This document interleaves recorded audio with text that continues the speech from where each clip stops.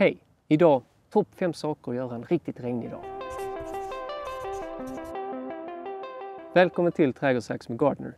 Det har regnat rejält här. Det finns det några saker jag gillar att göra. 1. Plocka sallad och mynta. För de blir liksom saftigare och lite sötare när det har regnat mycket på dem.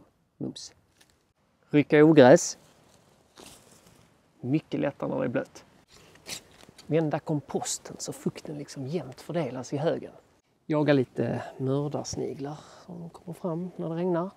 Och gräva i den stenhårda leran som nu är lite uppluckrad.